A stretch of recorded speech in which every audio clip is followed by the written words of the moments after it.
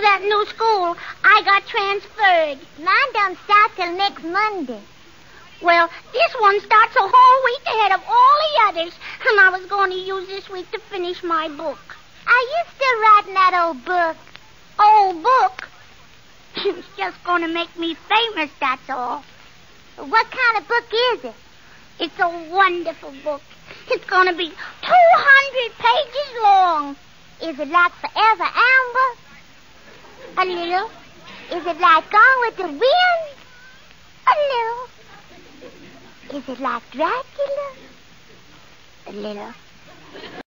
Find the happy Higginses of Sycamore Terrace. It's early morning. Not a creature is stirring. The only thing moving is the minute hand of the alarm clock in Daddy's bedroom as it moves inexorably toward...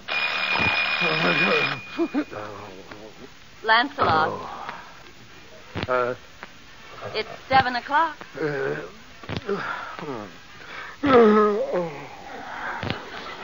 Well, just throw the covers back and get up. Oh, all right, dear. Oh, another Monday morning. Why can't they start the week on Tuesday? It would be the same thing. No, it's the word Monday. It's an ugly word. Other days don't have names like that. Sunday, Saturday, Thursday. Lovely names. But Monday. Great Scott. Well, what's the matter? It suddenly occurred to me. Do you know what day this is? Lancelot Higgins, if you're going to tell me it's Monday... No, it's more than Monday. It's the Monday. In fact, Vera, it's the first day of school. Well, what are you making such a fuss about? You don't have to go. No, but Snooks has to go. And somehow that always seems to spell aggravation. Well, maybe this year will be different. After all, she's going to that new school. Which reminds me, dear, you've got a meeting of the Parent-Teachers Association tonight. Parent-Teachers Association? Mm-hmm. Well, nothing like cheerful news to start the day with. Well, stop grumbling and go wake up Snooks. I'll fix breakfast. And Lancelot, please, no violence. All right, darling. Oh, Parent-Teachers Association.